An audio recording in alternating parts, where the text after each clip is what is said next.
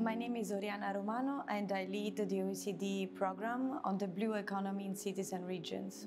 Well, there are several challenges, but if we look at the three mega trends, including population growth, urbanization, and climate change, they will definitely have an impact on the way we use resources and on the way we create impact in terms of environmental challenges and economic challenges. So when we talk about ocean or blue economy, is both the economy and the environment that we need to take into account. First of all, to raise awareness on the ocean and the ocean economic in general.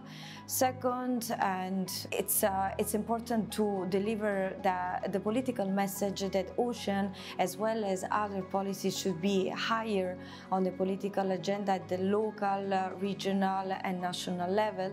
And this group in particular has an important role to play to show that it's not just an agenda that has to be delivered in a top-down manner, but really also in a bottom-up manner. So linking the policy, the community, the experts, the people, the academia, really means to provide a multi-stakeholder platform in which to discuss what would be the future of the ocean policy, a future that will have impact on everyone in terms of economic development, but also in terms of environmental related impacts.